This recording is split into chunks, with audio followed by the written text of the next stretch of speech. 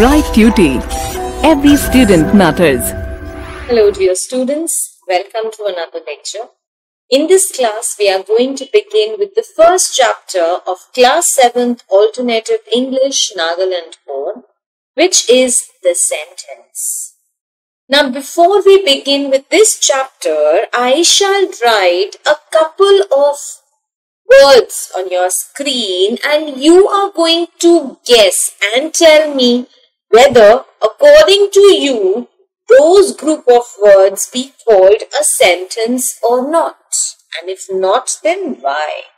For example, if I say, now these group of words that you can see on your screen, I feeling hungry am very. Can you call these group of words as a sentence? No, certainly no. Why? Because after reading these group of words, I know that it is not making any sense at all. If, I give you another example. Will I go Shimla tomorrow too? Again, a group of words. Do you think this group of words is making any sense to you? No, absolutely not. The reason being, these two group of words cannot be classified as a sentence. Those group of words which make sense can be known as sentences. Okay, the first group of words will have to be rewritten as I am feeling very hungry.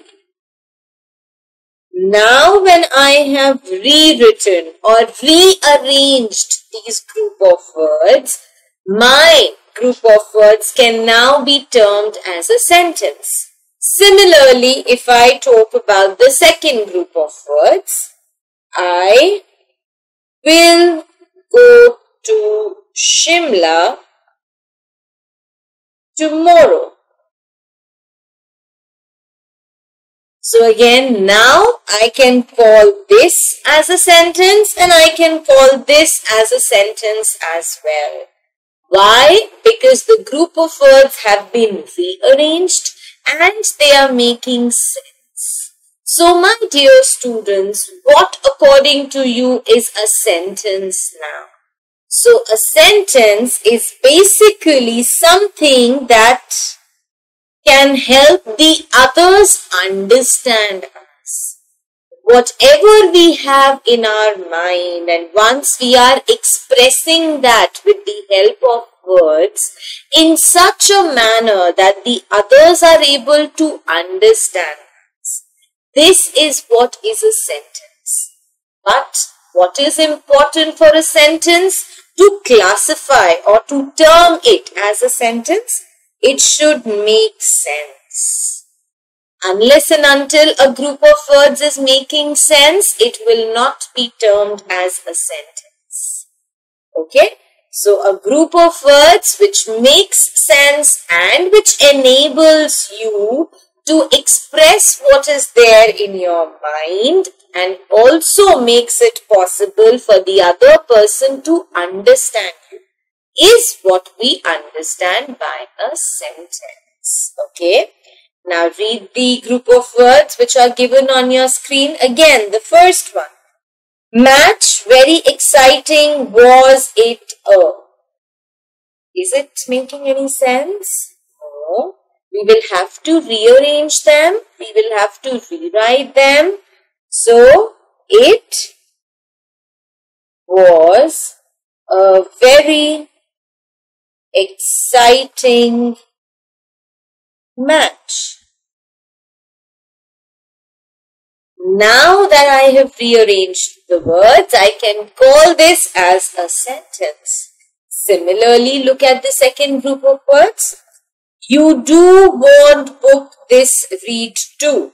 So, again, it isn't making any sense at all. So, do you want to read this book. And since I am asking a question, so what I require is a question. So after rearranging these group of words in a sensible manner, I get my sentences. So one thing I know about my sentence is that it will always make sense. Another important thing for you all to understand when rearranging the group of words or when identifying whether a group of words is actually a sentence or not is the basic structure of a sentence, which is subject followed by the verb and the object.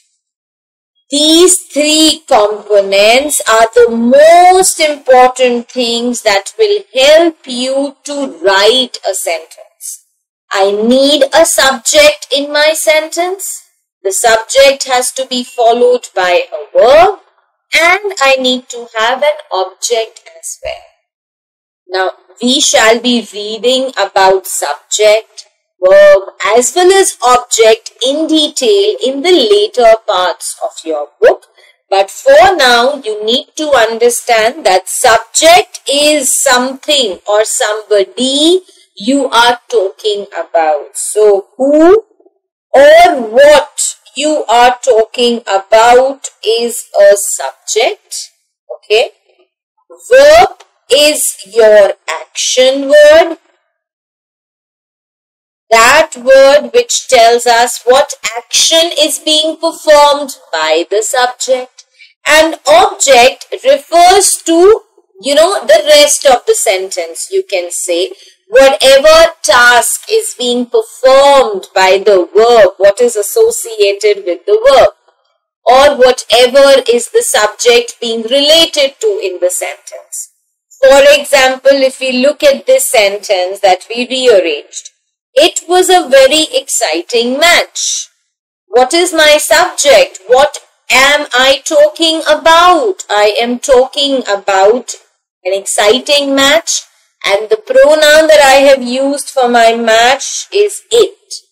So the first place is going to be organized, is going to be, taken up by the pronoun which I am using for the subject. So it, followed by the verb, was is the verb, and then comes my rest of the sentence. So this is how it becomes easier for us to identify whether a group of words is a proper sentence. Now, again, this is how we had rewritten our sentences. It was a very exciting match, and do you want to read this book? So this is a sentence.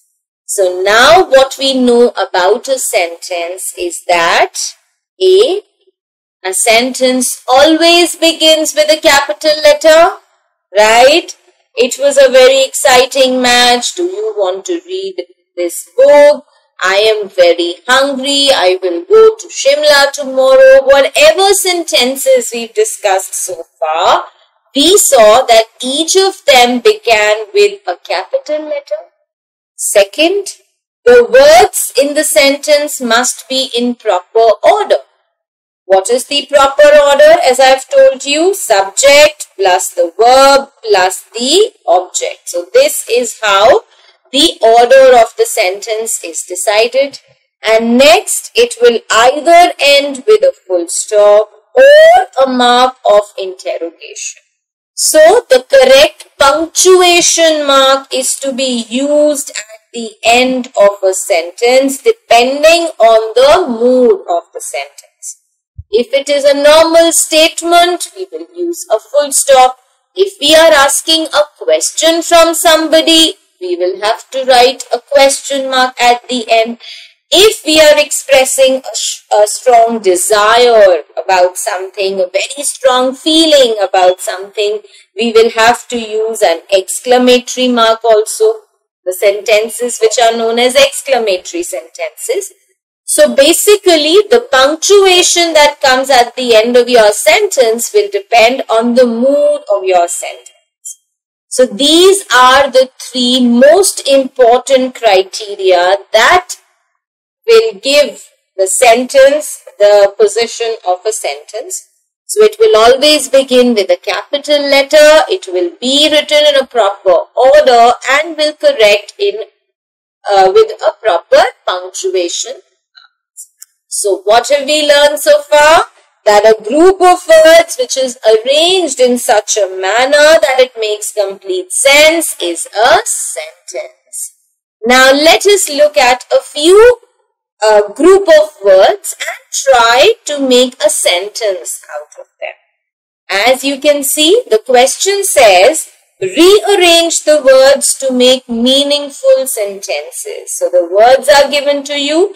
You have to rearrange them in such a manner that they make meaningful sentences.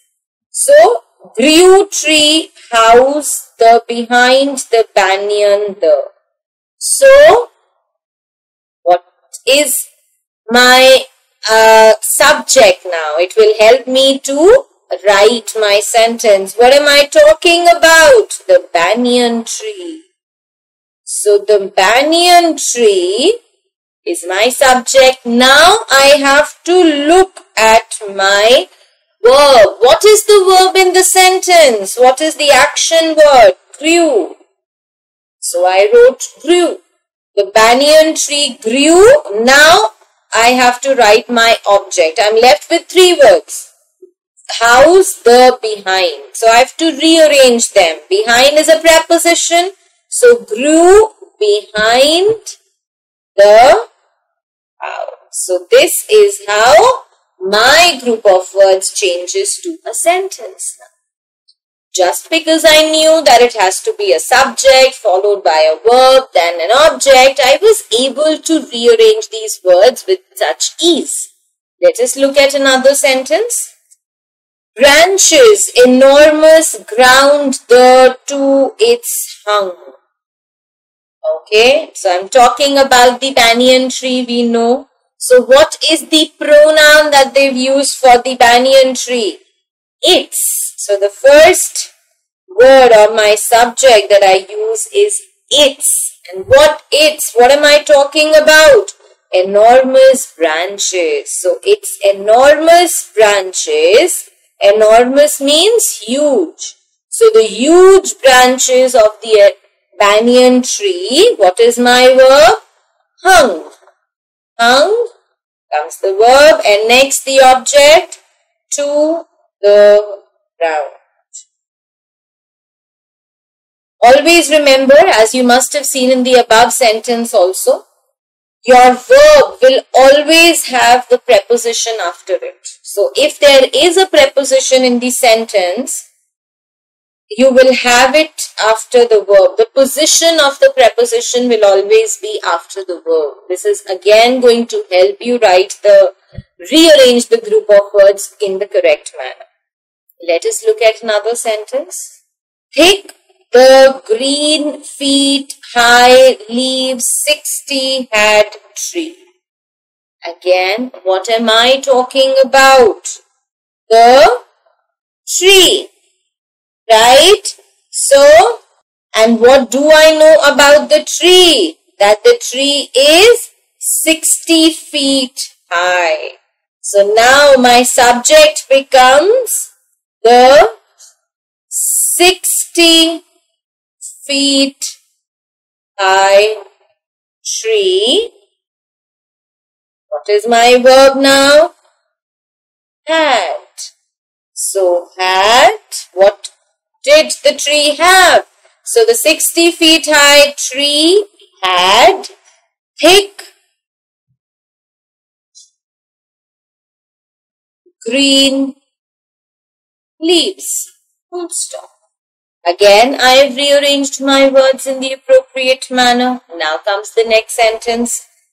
Animals home the tree in number made small thereof a had. Now, as you can see, there are two more sentences. Rather, we have 5.